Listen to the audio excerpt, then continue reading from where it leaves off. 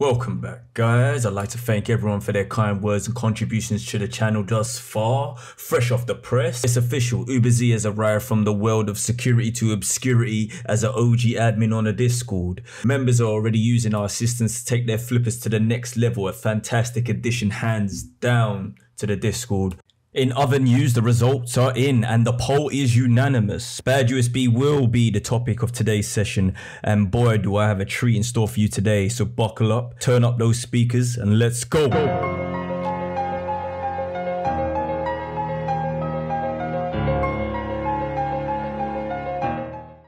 The BadUSB is a modern threat discovery that allows what appears to be a USB device to be weaponized and capable of immediately injecting malicious code into a computer or system without being detected.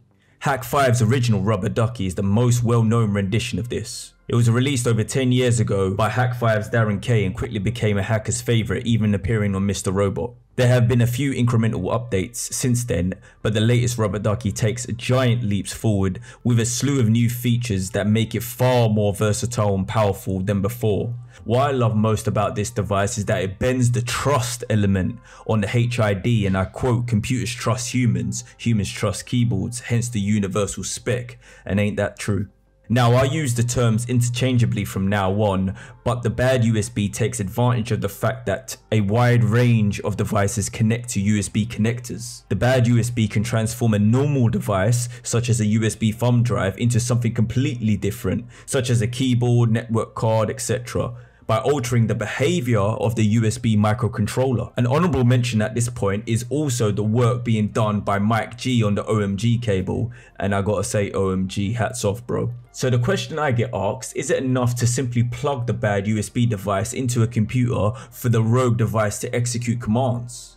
The simple answer is yes. And it can even inject malicious software and payloads without the owner's or system's prior acknowledgement or even consent. BadUSB attacks are dangerous because most antivirus and malware scanners do not have access to the firmware on the USB device and thus cannot protect the computer in the first instance.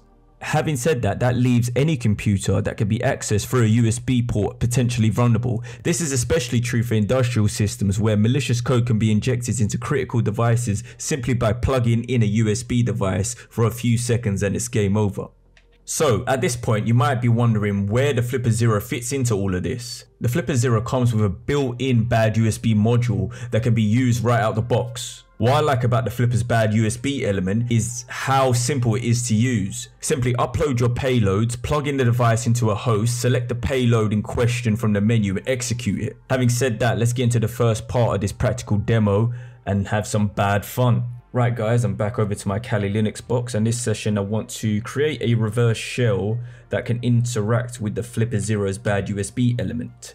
So we're going to do that leveraging Metasploit. And for the uninitiated, Metasploit is a framework consisting of a various amount of exploration tools for pen testing and cybersecurity. So the attack type we want to leverage to get the ball rolling is the HTA attack type. So we want to type use exploit, and it will be a Windows exploit under miscellaneous, and it's under the HTA server. So initially we want to set up a web server module within Metasploit that hosts this HTA file, which is essentially a HTML application. So when it launches, it executes a PowerShell payload of our choosing. So let's fire that up. So now we're inside the module itself. Now we want to set some prerequisites. So let's get our ifconfig. So let's get our IP address first. Come in handy. So let's first set our L host to be our IP address. Then we can set the server's host address.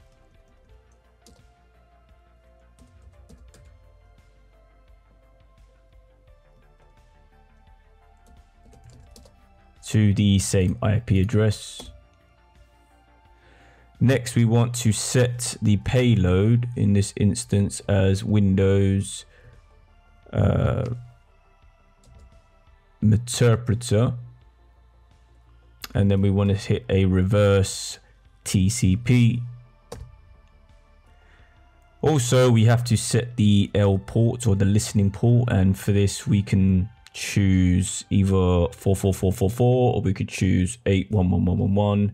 There's loads of ethereal ports we can choose from this. We'll leave it as that. So we've set that. Now we want to show options just to make sure everything is in order.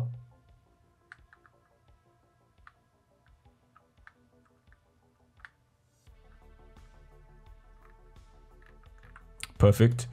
Now we can hit exploit to generate the server as well as the HTA payload. So now you can see here it started the TCP handler on our given port and IP address.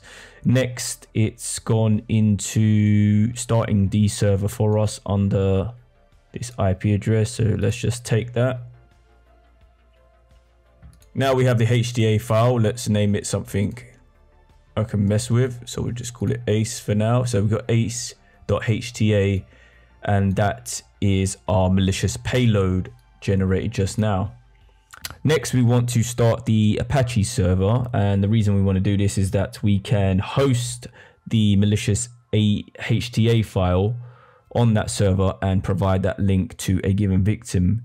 Real world, you could probably do this over ngrok or even your own servers, but considering this is just a case study in principle, we'll do this within a sandbox environment and do it on my own local network.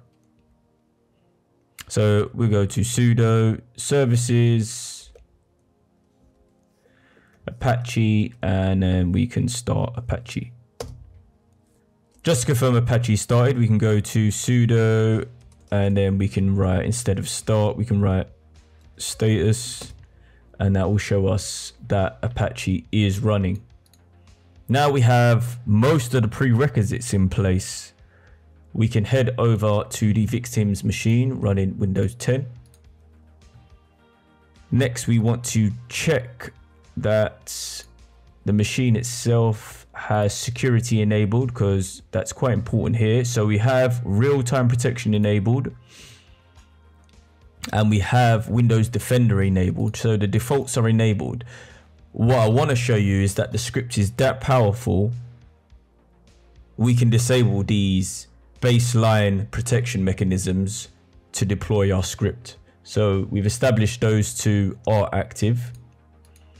Now then, let's head over to the flipper. So if we go to the Q flipper right here and we go to the SD card, we'll go into BadUSB, and now as you can see, I've got so many different and big up the boy Jacoby here for his repo on GitHub. Amazing work being done by him. I'm looking for the one, here we go, the YouTube one. So we have here the Kali one that I produced for this demo, and we have a wake up one by UberZ, which I'm going to demonstrate later on in the video. So here is where the deployment is for the script. So now I head over to the device itself. All right, all the chess pieces are in place now, and we can fire the script on our BadUSB on the Flipper 0. Let's go.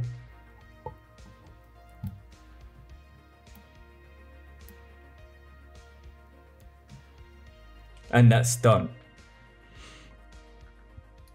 Now, first thing to note is I slowed that down on the script quite significantly. If I was to optimize that script to its maximum potential, there would hardly be anything on the screen to see. So that's the first thing to note. The second thing to note is I added specific elements to that code to turn off the security and antivirus that Windows Defender offers natively to Windows. So if we go into settings and then update security, Windows Defender, bam, that's the first thing you can see. It's already been turned off. The second thing on Windows Defender itself, it is off. All of that was done through the code, and that's thanks to myself and Jacoby. Big up to Jacoby and all the work he's done on PowerShell. Amazing stuff. Definitely check out his channel. Next, we can head over to Kali Linux and see exactly what we have to deal with. And then bam. Don't you love it when shit comes together? So we have an active session within Kali Linux from this attacking machine to this victim's machine. And what can we do with that? We can interact with that session. And we can just hit ls. And there we have it. It's game over. We have full control of this PC. And all of that was done through Flipper Zero, essentially. Leveraging on the great work that Hack5 has done on the Rubber Ducky scripts. But essentially, it is the BadUSB element on the Flipper Zero. So I hope you enjoyed that first practical session, and we're going to head over to the second one. Now, following that, we have something a little lighter, a little more fun to end the video with. So I've always loved the original Matrix film, especially the opening scene with Neo sleeping at his terminal, which I understand all too well in real life. And now, thanks to our hacking time OG Uber Z, he shared the same sentiment and wrote a nifty script to replicate just that on your own machine using the Flipper BadUSB element. So what should happen when we run this is that CMD is launched, the text changes green on the screen as you see in the movie scene, and the script is typed out across the screen. And if you have certain PowerShell dependencies in place, you should also hear the beeps or knocks twice before exiting the code. So it's a bit of fun. So let's see how that looks when we deploy it.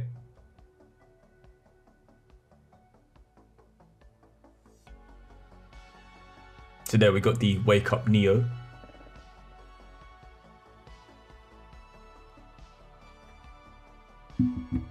The Matrix has you. That's so cool. Follow the white rabbit. If you see my other video, you know where that's from. Knock knock, Neo.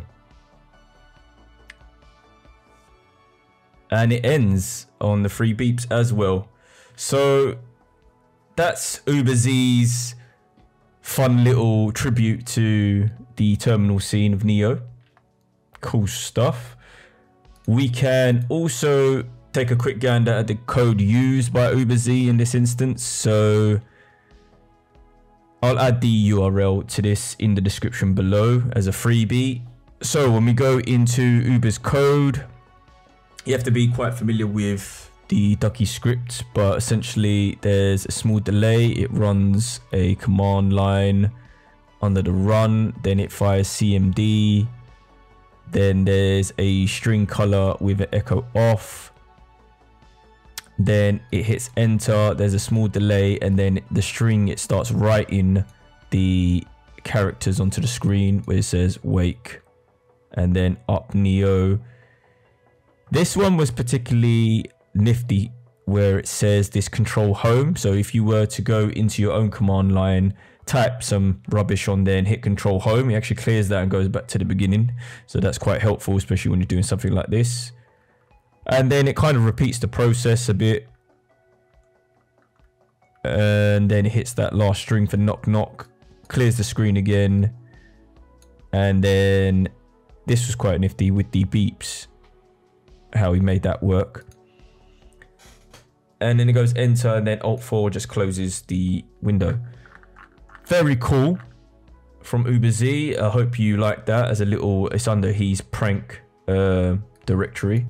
I hope you enjoyed today's session and it gave you that spark, that interest, that knowledge to pursue more about the Flipper and what it can do and how the code is working in the background and how we can interface with the BadUSB aspects of the Flipper. I want to give a huge thank you to the community and their support and love for the channel thus far. All the Hacking Time members that are active and learning from myself and Uber Z, and more exciting news to come, of course. I can't forget to mention my boy Jacoby and how without his assistance the Kali section would have taken much longer to figure out.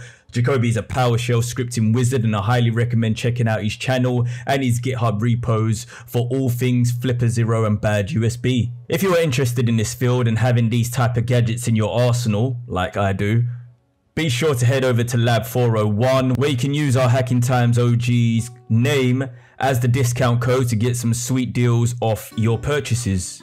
Remember to leave positive comments below, and if you can, join the Hacking Time Discord and stay safe in the cyberspace. Peace out.